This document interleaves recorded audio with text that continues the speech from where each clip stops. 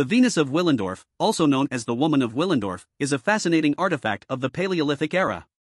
It is around 25,000 years old. It is only about 11 centimeters. Despite its small size, the figure is intricately detailed. Her hair appears to be braided, and she lacks a visible face, as her head is covered with what could be interpreted as coiled braids or a headdress. There is no indication of feet, and her arms are draped over her breasts, their positioning further emphasizing her chest area. The figurine's exaggerated physical features, especially the breasts, hips, and pronounced pubic area, have led to widespread interpretations of the figure as a symbol of fertility and prosperity. The figurine was discovered in 1908 by archaeologist Josef Szombathy near the town of Willendorf in Lower Austria. It's now housed in the Naturhistorisches Museum in Vienna. For more videos like this, please subscribe to the channel.